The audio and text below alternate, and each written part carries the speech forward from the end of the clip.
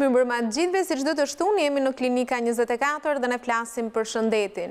Gjithnjë më tepër po hidhen syt drejt gjenetikës, jo vetëm në zbulimin e keqformimeve apo të themi të atyre problemeve që duan kohë të zbulohen, por edhe për trajtimin e sëmundjeve të rënda dhe të rralla. Kam kënaqësi sot të jem me doktoresh Genta Dedeji, është mjeke laboratori. Mirë se erdhe, mirë se rierdhe në studio. Mirë se u gjeta, faleminderit Klinika Vera Virhov e njohur dhe edhe jo më larg se pardi unë pash jepi dhe këshilla dhe shpjegime të them pacientëve për interpretimin e analizave. Por sot i kemi hedhur syt nga gjenetika dhe është pak abstrakte dhe ne do mundohemi ta shpjegojmë thjeshtë që të na kuptojnë të gjithë. Si na ndihmon gjenetika tek sëmundje si edhe kancer, jo vetëm në diagnozë, por dhe në trajtim tashmë, në trajtim të personalizuar. Dhe për këtë kemi dhe doktor Dirk Biskup. Mirë se erdhe në studio. CeGat është kompania. Mirë se erdhët. CeGat është kompania që merret me të gjitha këto, me gjenetikën. CeGat është partneri jonë, është kënaqësia jonë që kemi mundësinë të bashkëpunojmë me një klinikë kaq prestigjioze dhe me famë, jo vetëm në Evropë, por në kontinente të tjera, si është Amerika apo vende të tjera.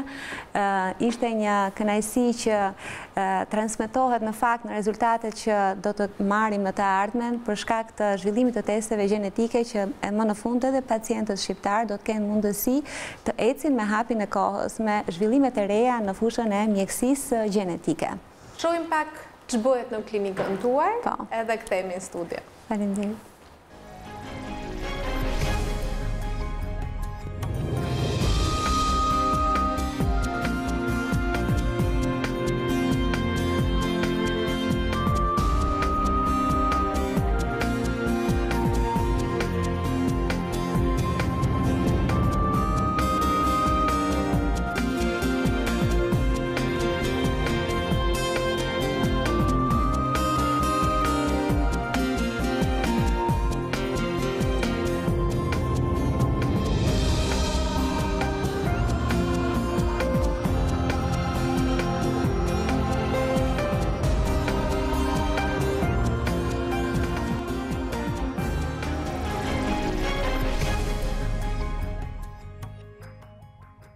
Teste laboratorike, edhe më të thelluara, nga më të rejat, nga më bashkëkohore që thatë edhe ju, ndërkohë përveç atyre që unë prezentova, një nga pikat më të rëndësishme të bashkëpunimit të këtyre ditëve, ka qenë edhe fokusi drejt autizmit.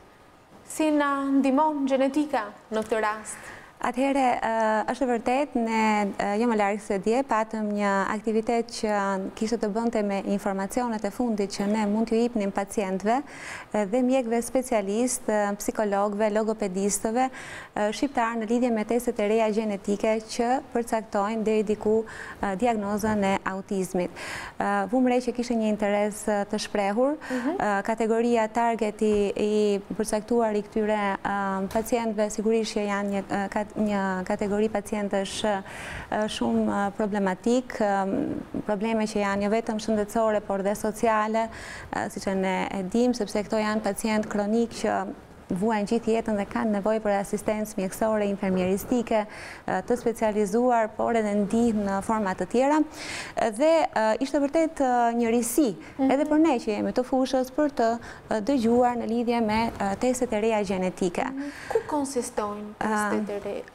Atëherë, testet gjenetike janë analiza të fundit dhe kanë të bëjnë pikërisht me një diagram që ne mund të shikojmë.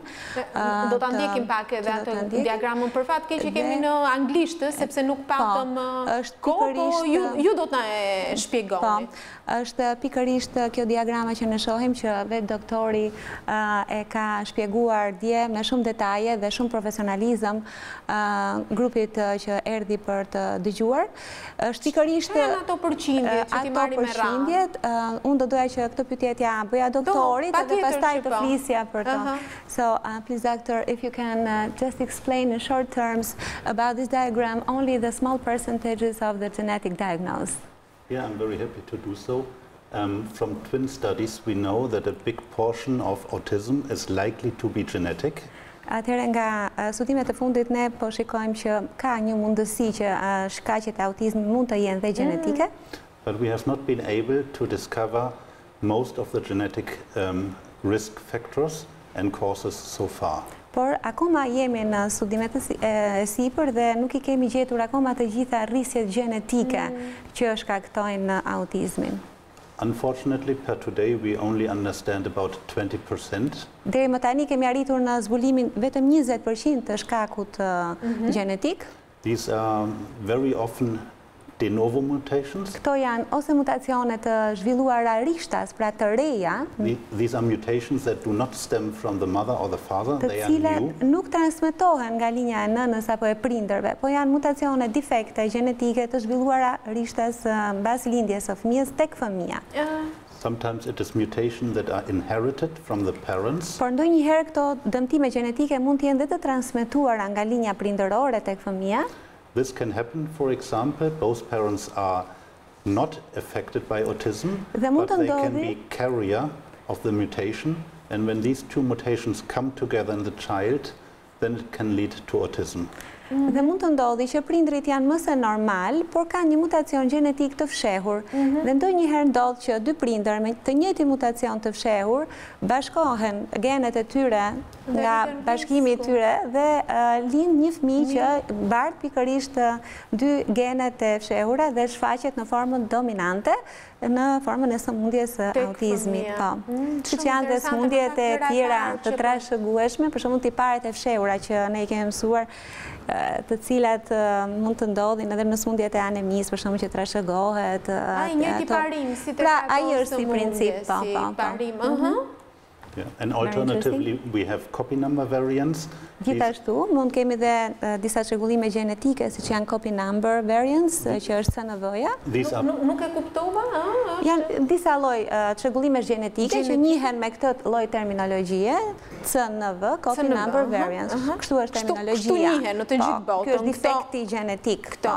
Yeah, copy number variants are variants where a part of the genetic material is duplicated. Në të cilën një pjesë e materialit gjenetik ose është dyfish, pra më shumë se sa duhet jetë. Yeah, or is missing. Ose mund të mungojë fare, pra e dilitit ose I fshirë. So this is about the spectrum that we understand about autism. Dhe ky është përsa I takon informacione që ne kemi në lidhje për momentin që dim për autizmin. Për spektrën autik. Po, është deri në 10% pastaj? Ato janë mutacionet e reja që shpjegoi doktori. Që shpjegoi. Dhe 80 deri në 85% pastaj është ajo pjesa për fatkeqe pa njohur. Por çfarë realizojmë ne nëpërmjet testit gjenetik në lidhje me autizmin? Ne bëjmë një diagnozë diferenciale, pra duke e përjashtuar, pra bëhen këto grupe testesh dhe mund të dalin normale dhe mbetemi tek një fushë pa njohur që kemi deri më sot. Gjithashtu, siç e tha dhe doktori, edhe genet që janë zbuluar nuk është se janë të fundit, do ketë akoma risi të reja gjenetike, ama deri më tani nga ana gjenetike vetëm kaq janë zbuluar, por kjo ka pasur mundësi. Gjithsesi të reja dhe këto ishin në fakt nuk I kisha dëgjuar ndonjëherë. Janë të reja të fundit dhe ajo çfarë është e rëndësishme siç e kemi dhe kuptuar është që nëse mutacioni gjenetik është I pranishëm tek fëmia mbasi bëhet analiza gjenetike, atëherë vendimi për të bërë një fëmijë të dytë mund të jetë I realizuar një test gjenetik prenatal, ku në momentin e duhur, në javën e duhur të shtatzanisë, realizohet një test me anë të amniocentezës për të kërkuar fiks mutacionin që është konstatuar tek fëmia I parë që ka problemin përkatës, dhe nëse ky mutacion del edhe tek fetusi, pra në shtatzani, atëherë është zgjedhja e prindërve ta vazhdojnë të shtatzani ose jo. Po ta ndërpresin duke ditur që mbartë rrezikun e njësoj si të shtatzanisë së parë. Shumë interesante, besoj interesi ka qenë I madh sepse gjithnjë e më tepër studime ditë pas dite për autizmin, këtë problem të madh, të themi botror. Mirë, përveç autizmit në këto ditë, siç edhe pamë edhe në video, keni diskutuar për njësër të themi testesh të reja, por si fillim do doja ne e përmendëm emrin e kompanisë, do doja të dija diçka më tepër për këtë kompani dhe si vendosët ju të bashkëpunoni me të? Could you please present us your company and then I will explain how we started to collaborate together. Okay, yeah, I'm very happy to do so. Thank you very much for having me here. Ju falemnderoj shumë që më keni dhënë mundësinë të jam këtu sot. Duke qenë se është edhe drejtuesi menaxherial i kompanisë, kështu që CeGat is a genetic diagnostics company. Atëherë CeGat është një kompani diagnostike gjenetike. So all we do is genetic diagnostics. We do not do the therapy of the patient. Ajo që ne bëjmë është diagnoza gjenetike. Ne nuk bëjmë terapi ndaj pacientëve. But many diseases, most of the diseases have a genetic background. Por ama shumë sëmundje kanë një background gjenetik.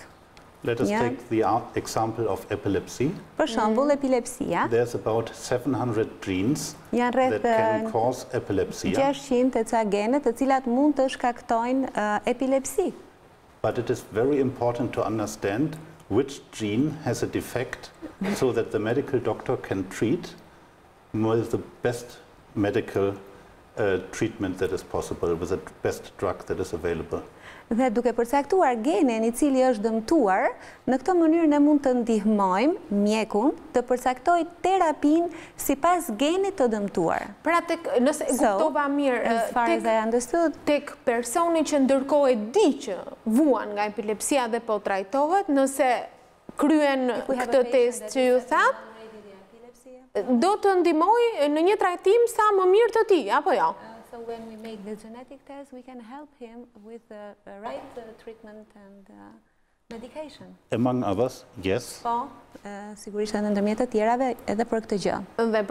But there's many more reasons to understand the genetic defect.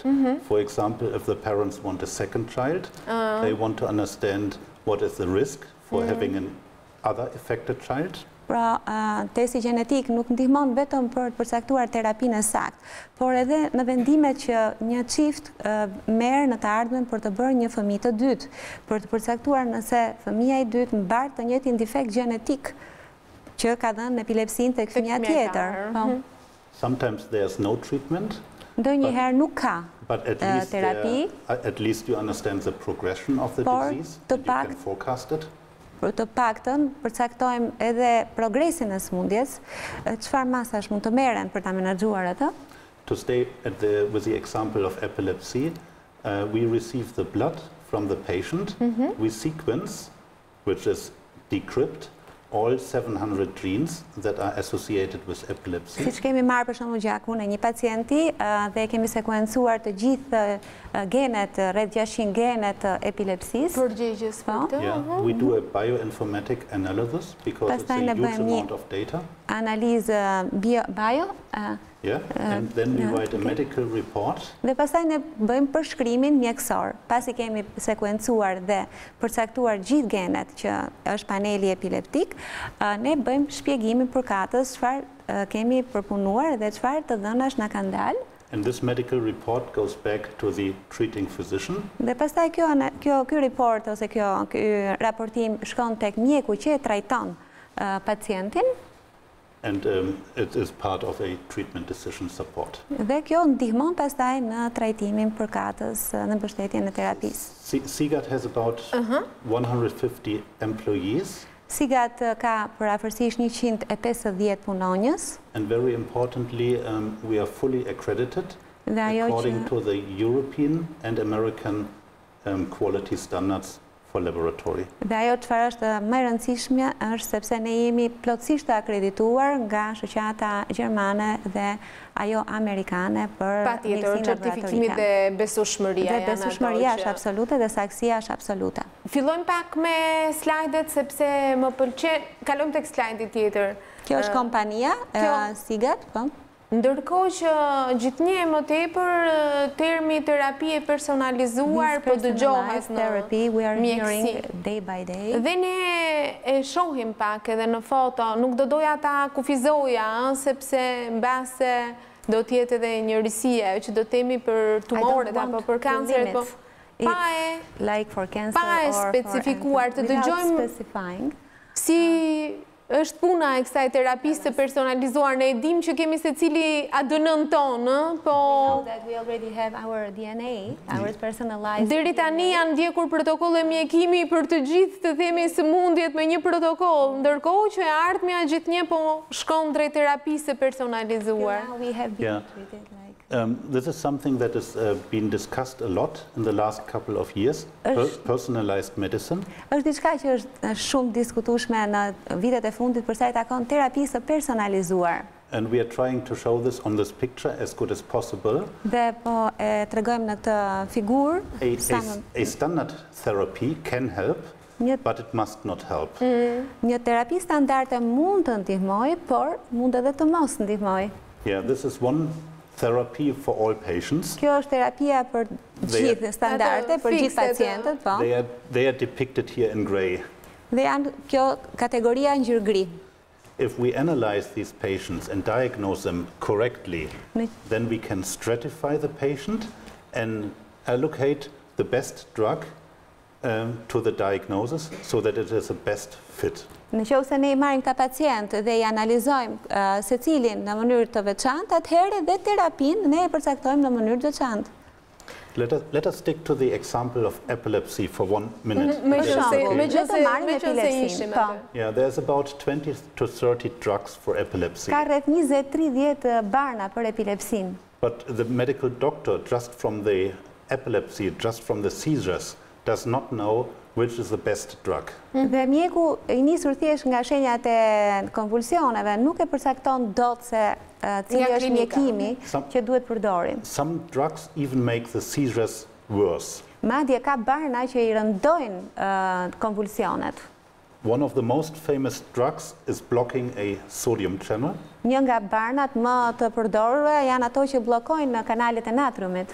If the patient has a defect in a sodium channel gene, this drug should not be given. Dhe nëse ne përcaktojmë që ky pacient ka një defekt gjenetik pikërisht në kanalet e transmetimit të natriumit, atëherë ky medikament nuk mund të përdoret.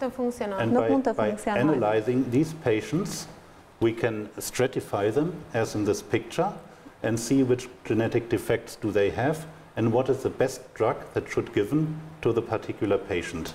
And this is what we consider precision or personalized medicine. Pra kjo është edhe shpjegimi logjik I përcaktimit analizës të personalizuar, e cila sjell një terapi të personalizuar dhe sukses pastaj tek. Tani e kuptova pse të gjithë mjekët kur vinë në studio thonë që siç reagon një individ nuk reagon një tjetër dhe terapia duhet të ndjekur individualisht për të parë si do funksionojë. Pra pas kemi nevojë secili për terapi të personalizuar. About this kind of reaction according to the medication. Good. Yeah, this is especially important for tumor. Sidomos kjo është shumë e rëndësishme për tumoret. Patjetër një problem I madh botror dhe ky me shifra alarmante përderisa zëvendjen e dytë mbas sëmundjeve kardiovaskulare vdekjet nga tumoret.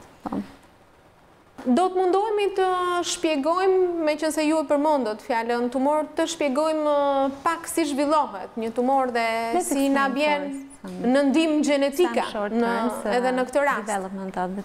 Tumor is something that is not very well understood how it evolves. Akoma nuk është sqaruar plotësisht se si zhvillohet një tumor. But the most realistic explanation that we have is that of a big numbers game. Por ajo çfarë është më e kuptueshme janë format epike të tij. So there is constantly stress to the DNA. We have about 10 to the power of 13 cells. Por afërsisht 10 në fuqi të 13 qeliza dëmtohen, marrin goditje çdo ditë. And each of the cells dhe çdo nga qelizë receives DNA damage. Person dëmtime të ADN-s. Every day, every hour. Çdo sekond, çdo ditë, çdo orë. Even while we are sitting here. Edhe tani që jemi duke ndenjur ulur. These damages to the DNA këto dëmtime në ADN are regularly being repaired. Rregullisht rregullohen, pra përmirësohen, vetë organizmi. Yeah, but some lesions persist. Por disa dëmtime qëndrojnë. Probably less than 1 in 1,000. Ndoshta më pak se 1 në 1000. dëmtime. But over time we accumulate DNA damages. Por me kalimin e kohës këto dëmtime fillojnë dhe akumulojnë, grumbullohen në qelizë. And this leads to multiple DNA damages in one cell. Dhe kjo bën që në një qelizë të kemi pra dëmtimet shumë fishta të ADN-s. And with bad luck, the cell develops the ability to grow without check. Dhe pas kësaj qeliza abson një dëmtim I cili bën që ajo të rritet pa kontroll. And when this happens, it happens what we see on the picture here. Është ajo çfarë shohim ne në figurë. Yeah, that the cells proliferate. Që qeliza proliferon, shumohet. They accumulate more and more mutations. Ajo mbledh akoma dhe më shumë mutacione apo dëmtime. And then they metastasize. Dhe pastaj fillon metastazat. Dhe ne arrim ta kuptojmë edhe në figurë. Dhe maybe one or two very quick remarks, because I think it is very important to understand this concept. Gjëra të tjera. Of course, there's, for example, you can have a high risk. Për shembull, ne mund të kemi një risk të lartë për kancer, për tumor. If you put yourself into sunlight, for example. Për shembull, nëse ne dalim në diell. Or if you smoke. Apo nëse ne pim cigare. Then you have a lot of stress to the DNA. Atëherë ne kemi shumë stres në ADN. And from the tumors, from the skin tumors, melanoma. Dhe nga melanoma që është kanceri I lëkurës. Tumors. Apo kanceri I mushkërive. We see that they have a lot of mutations. Dhe shohim që ne shikojmë aty shumë mutacione kur zhvillohet një kancer. This theory also explains Gjithashtu kjo teori shpjegon. Tumors are more often in elderly people because they accumulate DNA damages over time. Ne për këtë arsye shikojmë tumorin që shfaqet në moshat e mëdha, sepse është një dëmtim që akumulohet me kalimin e viteve. Vjen me kohë. And one thing is very important to understand. The risk is not the same for everybody. Rreziku nuk është I njëjtë për secilin. You can also have a genetic risk. Gjithashtu mund të kemi edhe një risk gjenetik. Sepse ne nuk I zgjedhim dot genet tona. Because we cannot change, we cannot choose our genes. So for example, if there is already a damage in a gene, ka një dëmtim të tashmë në një gen, then you only need something like a second hit and a tumor evolves, and the likelihood is much higher than somebody who does not have zhvillimi rreziku për kancerin është shumë herë më I lartë se sa tek një person që nuk ka një rrezik gjenetik për ta zhvilluar tumorin. Dhe përsëri kthehemi edhe një herë te foto që ishim më përpara. Edhe një herë. Jemi tek terapia e personalizuar, përsëri për këtë radhë ta sjellim për kancerin, duke qenë se ishte about cancer in this personalized therapy. Yeah, I think that is very important. Është shumë e rëndësishme. Very important to understand. Për ta kuptuar every patient is unique. Që çdo pacient është unik. Fikse që thonë edhe mjekët. And also every tumor is unique. Po dhe çdo tumor është unik. Every tumor is a genetic disease. Çdo tumor është një sëmundje gjenetike.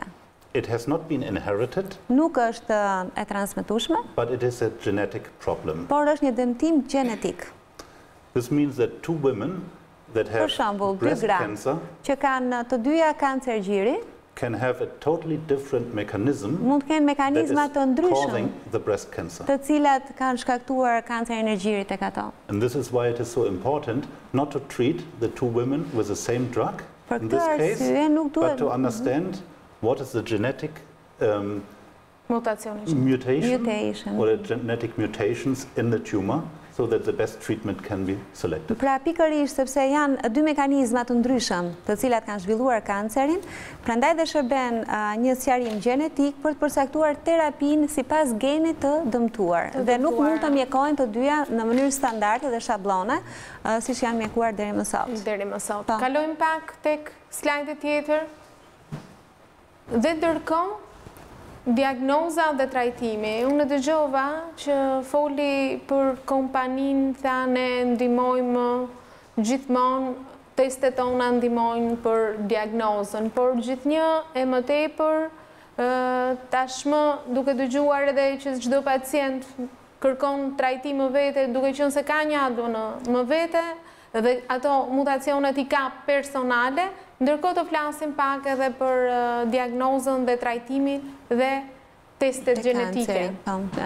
So, according to all that you said, please can you explain this slide about the personalized therapy? Yeah, yeah, I'm happy to. So technology has developed significantly over the last 20 years. Është zhvilluar në mënyrë të shumë domethënëse në vitet e fundit. The sequencing technology has been developed, imaging technology has been developed, and we understand and we see tumors much better now. Tashmë ne shikojmë më mirë tumoret, pikërisht nëpërmjet sekuencimit të geneve. It is very important to understand that we do not see tumor as a breast cancer or lung cancer or prostate cancer anymore. We do not care about the tumor entity, we care about the genetic mechanism. Por ne nuk I shikojmë më tumoret si tumoret të veçuara, për shembull tumori I gjirit apo tumori I mushkërisë apo tumori I lëkurës, por ne shikojmë si sëmundje gjenetike, cili nga genet ka dhënë këtë dëmtim. Pra kompania kërkon tek genet që kanë kërkojmë genet që janë shkaktare të tumorit. This is really a paradigm change. Ky është një ndryshim shumë I madh, vërtet shumë domethënës. And I have brought you a few samples. Për shembull, for example, if a patient has a HER2 amplification, nëse një pacient ka një amplifikim ose shumim të HER2-shit, që është një nga llojet, një nga genet. This means that the gene HER2 has multiple copies. Që do thotë që ky gen ka shumë kopje të tij. Then a drug called trastuzumab is very successful. Ilaçit që quhet trastuzumab, që është një nga mjekimet për tumoret. This drug has been approved for breast cancer. Ky ilaç është aprovuar për kancerin e gjirit. But if we have a HER2 amplification in another tumor, then it is very likely that trastuzumab also helps. Pra, ideja është këtu, nëse ne ose analiza gjenetike përcakton që ka një amplifikim të genit HER2, për të cilin jepet terapia e trastuzumab që thotë doktori, atëherë ka shumë mundësi që ky medikament të shërbejë dhe për trajtimin e një kanceri tjetër. Pra, është përdorur dikur për kancerin e gjirit, tani mund përdoret edhe për një lloj tumori tjetër. Mjafton që të gjendet që ka një defekt gjenetik përkatës të këtij geni. Në këtë gen, This is why we stop to think about tumor entities, we think about tumor mutations. Pra, ne kemi ndaluar së diskutuari tashmë për emrin e tumorit, vendin ku ai është zhvilluar, lokalizuar. Ne flasim për entitetin e tumorit, pra në klapa shkakun gjenetik. Gjenetik. Kalojmë pak me shpejtësi sepse I shoh që po na kalojnë minutat dhe 25% e popullatës janë të riskuar nga këto probleme. Ç'mund të themi më tepër? 25% is risk, what can you say? Yeah, well, we are now looking at a product that CeGat has recently developed, which is a panel for healthy person to understand a genetic risk. Atëherë po flasim për një nga produktet e CeGatit që ka të bëjë me që është quajtur në panele diagnostike që I nënshtrojnë njerëzit e shëndosh. Of course, the best is not to get a tumor. The second best is to detect the tumor as fast as possible. Sigurisht që më e mira është të mos të prekesh nga tumori, por akoma dhe më mirë është të zbulosh rrezikun për sa më shpejt kur ka filluar një kancer për ta përcaktuar. Po, diagnoza, the early diagnosis, yeah. Exactly, the early diagnosis is very important. For example, a prostate tumor, if we detect it and it has not been metastasized, the 5-year survival is about 100%. Atëherë nëse një kancer I prostatës kapet sa më shpejt, atëherë mundësia për mbijetesën 5 vjet është gati 100%. If now we are here on the slide, if it has been metastasized, por nëse ky tumor ka lëshuar metastaza, the 5-year survival goes down to 30%. Atëherë edhe mbijetesa bie më poshtë se sa 30%. So it is very important to detect a tumor as soon as possible. Pra, është shumë e rëndësishme që një tumor të kapet sa më shpejt që të jetë e mundur. Dhe për këtë ka analiza të caktuara të theme? So now we know that persons have different risk towards tumor. Pra përcaktuam që çdo person ka një risk të ndryshëm për të zhvilluar një tumor. Take the example of Angelina Jolie. Për shembull, rasti i Angelina Jolies. Her mother and her grandmother died of breast cancer. Nëna dhe gjyshja e saj vdiqën nga kanceri i She decided to do a genetic testing Ajo bëri një analizë gjenetike while she was healthy. Por ndërkohë ajo ishte e shëndetshme, nuk kishte asnjë lloj shqetësimi. Bëret se në fakt njihet. Pra bëri një analizë gjenetike në një situatë pre-symptomatic. Para pa shenja, pre-asimptomatike. Exactly. And she had a very dangerous mutation. Ajo në analizën e saj gjenetike u përcaktua një mutacion shumë i rrezikshëm genetik. Yeah, and she decided to get rid of her breast and later on her ovarian. Dhe për këtë arsye ajo hoqi dhe gjirin dhe ovaret dhe vezën. Which has most probably saved her life. Dhe kjo është arsyeja që ajo e shpëtoi jetën. Jetën e saj. And this is pikërisht nëpërmjet analizës gjenetike. And now I'm coming back to the prevention panel. Dhe për sa i takon paneleve të parandaluese, this is why we have developed such a prevention panel. I kemi zhvilluar to detect such a risk. Të përcaktojmë këto rreziqe. That has a therapeutic consequence. Të cilat kanë terapi, mund të kenë mundësira terapeutike. Like that of breast cancer. Siç është edhe kanceri i gjirit. So if you know you have a genetic risk, you should need to go to a check-up in very short intervals. Pra, nga ky panel, nëse përcaktohet që ka një dëmtim gjenetik, pacienti shkon më shpejt, nxitet më shumë për të bërë kontrolle që normalisht duhet i bëj më shpesh. Do doja të ndanim një mesazh bashk sepse ishte interesant dhe unë nuk do ta lija pa kaluar. Të lutem po i lexoj çfarë analize gjenetike kryhet gjatë shtatzanisë, për çfarë dhe në çfarë jave. Which is a genetic test that we can do when the woman is pregnant and in which week. There's many genetic tests Ka shumë analiza gjenetike që mund të bëhen. The most typical one is a non-invasive prenatal testing. Është testi jo invaziv prenatal, më i shpeshti. Yeah, for example, the Harmony test. Për shembull testi Harmony. This looks at trisomies. Ajo shikon trizomit. Which is, for example, the Down syndrome. Trisomy 21. Që ka të bëjë për shembull me sindromin e Downit. And this can be done non-invasive. Mund të bëhet jo invaziv. So that the baby is not in danger. Pra nuk është si amniocenteza që është invazive dhe bëhet edhe më herët, bëhet me një marrje të thjesht gjaku. Nga gjaku.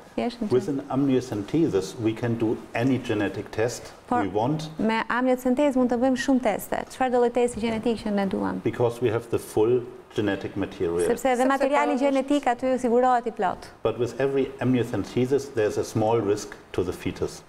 Por ka një rrezik të vogël edhe amniocenteza. Kurse duke qenë se ishte jo invazive, edhe rreziku për Downin është zgjidhur. Mirë, thamë në javën e in which week of the pregnancy? Non-invasive prenatal testing, Harmony, can be done from the 10th week on. Në javën e 10 të shtatzanisë. Në javën e 10 të shtatzanisë. Kalojmë pak tek slaidi tjetër. E ardhmja. The future of medicine. Well, what is the future of medicine? We hope that we come into a situation